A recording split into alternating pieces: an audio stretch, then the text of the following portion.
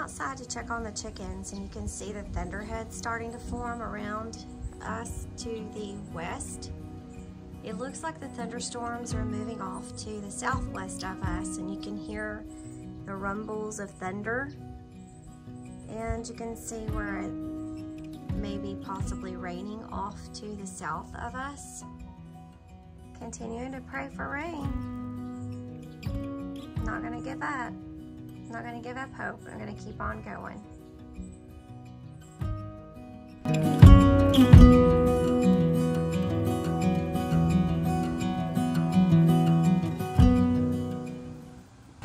I came out yesterday to check on the chickens to see if by chance there were some eggs in the boxes, and sure enough there were 2 hens who decided to start laying in the nesting box. This one right here is a faux egg, and then this one in this side is a real egg. So they're starting to kind of lay eggs in here. Prayerfully they'll start laying back in the nesting boxes again. It sure is easy when you can walk in here, open it up, and get the egg and then walk out, versus having to climb all the way up in and get the eggs. I'll still climb up in there and see if there's some eggs in there. More than likely there are.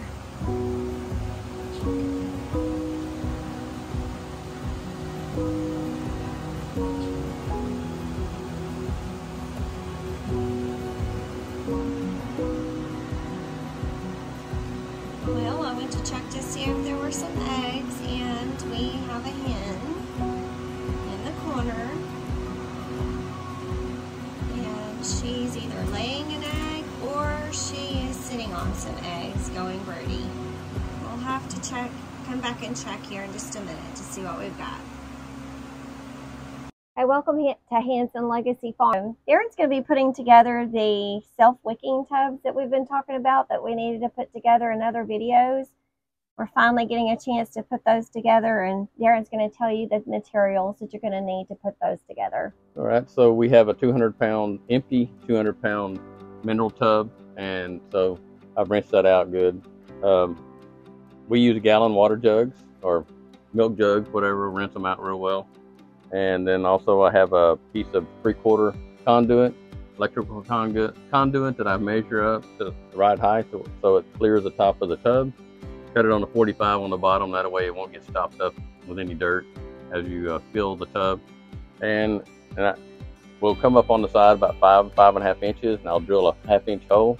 That way that's where your water level will stay. So once as we're filling it, we'll know when to stop, or know that it is full when the water starts coming out of that hole. So, and at that point we can feed all of our minerals or our fertilizer and water to our plants, and that water will just come up to the top. You'll see in these jugs as I drill holes in them, they pretty much just take up space, but they'll fill with water, and then as they're empty, the air will draw back into them, and they'll kind of go that wicking process. So I'm doing it. All right. But if you look inside the tub, I've already laid my gallon jugs out, the ones I'll be using. So, but I haven't drilled holes in the tops and the bottoms, the sides of them yet. So what we'll do is I need to change out this drill bit. It's a 1/4 inch bit. Really doesn't matter that much. I wouldn't go with a super big one, but at least one that's big enough to allow the water and the air in. So what we'll do is we'll go in on the side about and I will advise be careful with this because my hand's on the other side of the jug, so I go pretty easy. Drill hose.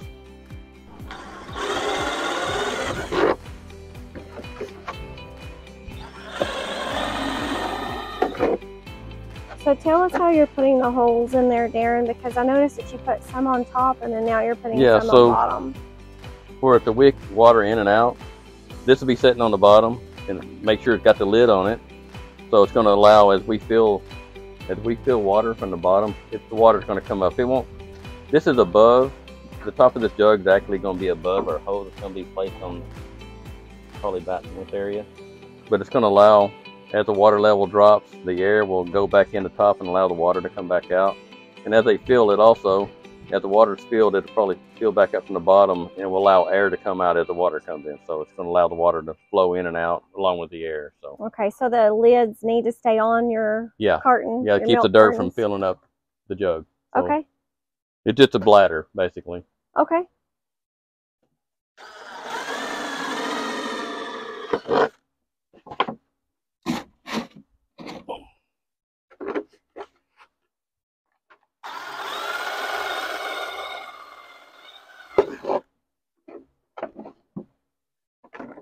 Approximately how many holes are you putting in here? I'm putting 2 holes on the top of each jug and 2 holes on the bottom. Okay.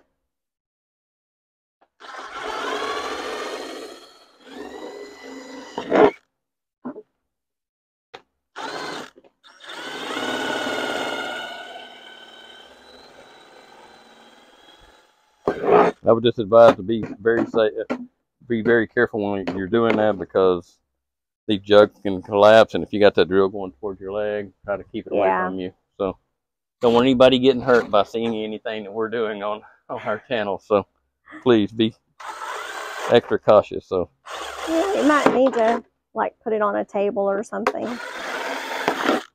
Well, I'm going away from me and trying to keep my hand above it too. So okay.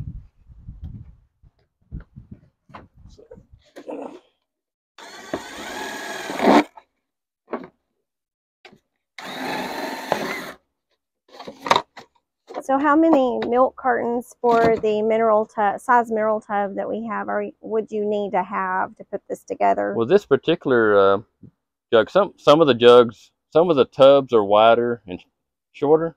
Uh-huh. Some of them are not as wide and taller. Right. So I have some that we've created that took what, there's 6 in this one.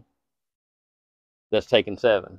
Right. So like we got a red one over there that I'll use, and it's gonna basically be the same amount of mineral that would go in it, or the syrup, or whatever you want to call it.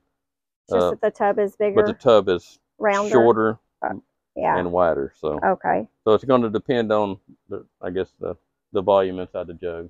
Right. So I've actually taken them also before and used 2-liter bottles and little 16-ounce water bottles, and just any kind of bottle that's got a lid on, I can drill holes on and kind of fill the void up. And basically you said that you're using those as a bladder, right? Yeah, so they're just taking up space in there. Right. So that the water can wick in and out of these jugs. And because if you use nothing but dirt in the bottom, all the way to the bottom, and I'm getting all my resources from Mr. Leon. You can see his channel. He's out of, I think he's in Oklahoma somewhere, but I've seen him doing this first. So I give him credit for that. So, but if you use all dirt all the way to the bottom, and by the way, you got to use potting mix. You can't use dirt out of the ground, or they will actually just compact. Raised bed. Get the wicking. So if you got to use a good potting mix, and that's going to allow it to wick, because it's not going to get compact and has a perlite in it, and along with some other mix that's going to allow it's not going to clump together, so it's going to allow that water to wick up and down. But if you go all the way to the bottom with dirt, then it's going to pretty much, it's not going to get the wicking action. No. It's just going to be solid, and all it's going to run right out of there, and it's not going to work at all. Right. You might as well, if you're going to do that, you might as well just drill holes in the very bottom of your tub and put some gravel in the bottom, and then fill it up with your potting mix. So tree limbs and stuff. We've done that before too, but it works. But this seemed to work good. I mean, it helps. If you keep it watered in the bottom, your plants are going to get fed water more evenly, and because we tend to get busy sometimes and not water. I mean, the other way, you either got to have a drip irrigation on it, to where it's constantly feeding, or you got to be pretty disciplined to go out there and water them every day. So. Or as needed, right? Yeah, or as needed. Yeah, depending on the rain. So.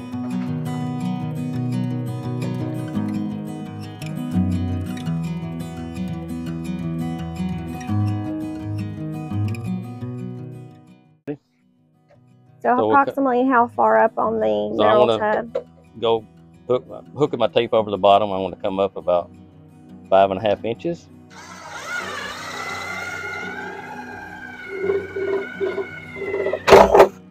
And do you need just one hole in the wicking tub? Just one hole on the side. One hole on the side.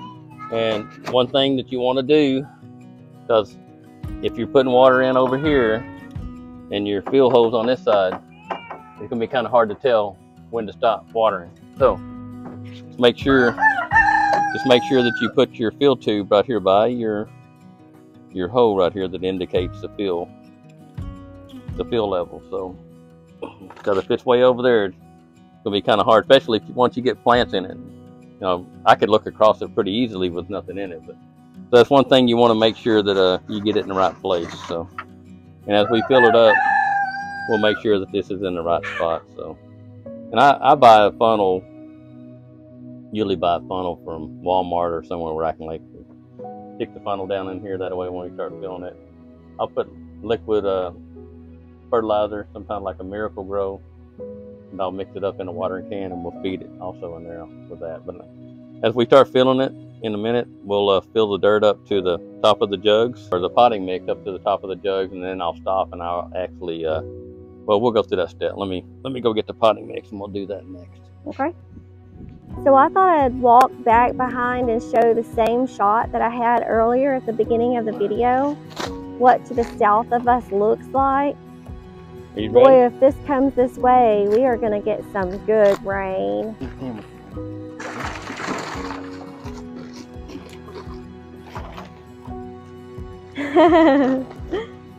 Scarlett, are you going to help your papa put the dirt in?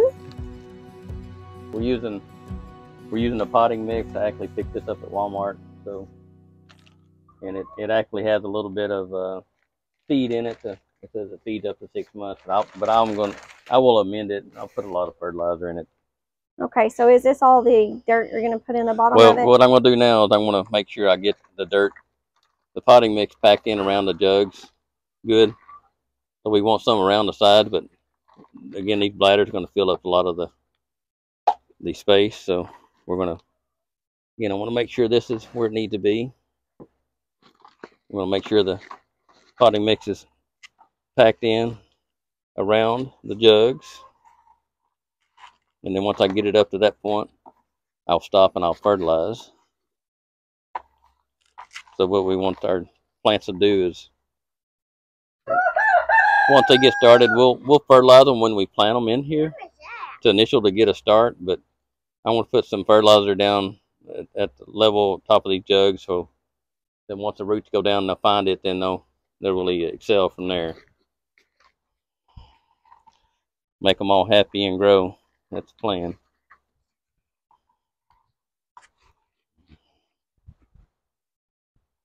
So I'm going to put a little bit more in. I want it to get it right up to the top of these lids. Watch your face, baby.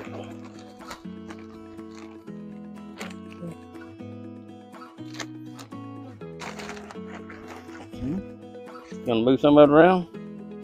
Yep, help me. Help Papa. Break it up. You can see this potting mix has a lot of forest product, is what they call on the bag, and you got perlite and peat moss and some fertilizer. We might be getting wet here in just a second. Yep. Wouldn't that be nice? Yeah.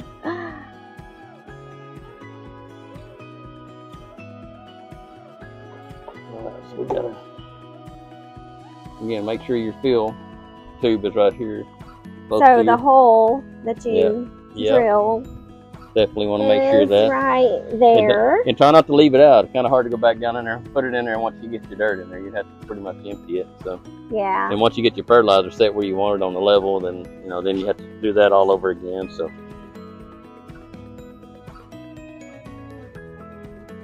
all right.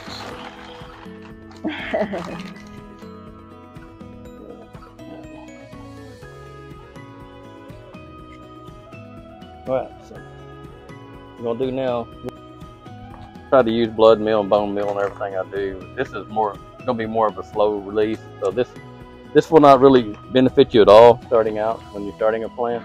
This will be later on, probably a month, 2 months down the road once you get your plant in. So I'm gonna put a couple tablespoons of that in the bottom. So that's the measure spoon that came with it, right? This actually came out of the Miracle Grow. Oh, wow, the Miracle Grow? Okay. And then what are you putting in it now? Epsom salt, which is pretty much just magnesium. Right. Put one good heaping. Spoon is maybe a little bit more. Some people put quarter cup. Some people put, you know, it really depends on you. I don't think you can. I put about two tablespoons in there. And next, so I want something that's got a. This is actually for tomatoes and vegetables. I got one that's 12, 10, 5. So what I do want for later on is if I plant a tomato in this or something that blooms and sets fruit, I will come back and add something with a little bit more potash. So nitrogen is going to give you leaves, it's going to give you your foliage. This is going to help you with your roots, and this is going to actually help you set fruit. This number right here. So you got nitrogen, you got phosphorus, and then potash. Okay. 3 numbers.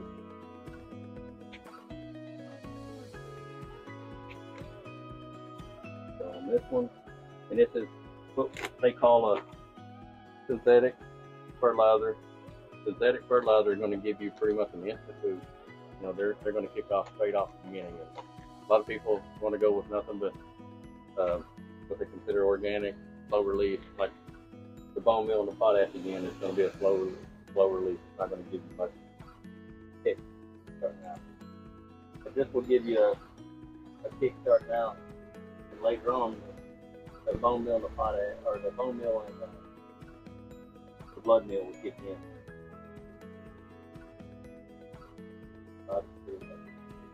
Sprinkling in here by eyesight.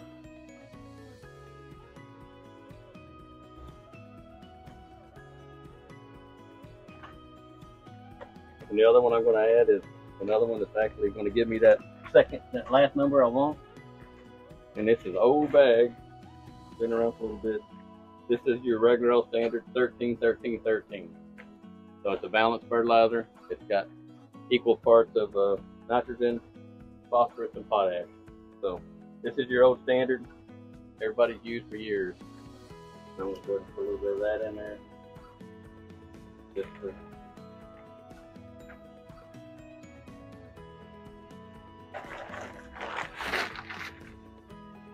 that's one I'm going to add.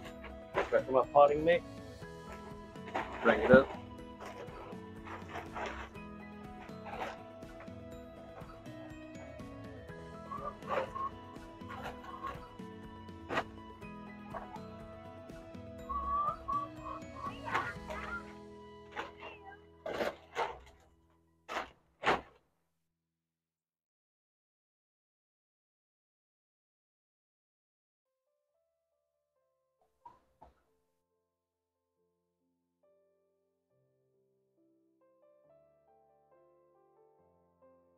I actually bought this at Walmart, I think earlier or last week, and it's been sitting out in their garden center for a while, so it's kind of got a little packed.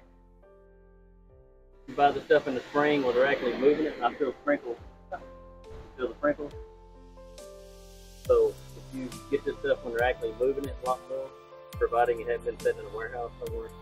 If it's been in a warehouse, hopefully it's been out in the sun, so it's not packed. This is not too bad. It's still got a little bit of moisture in it.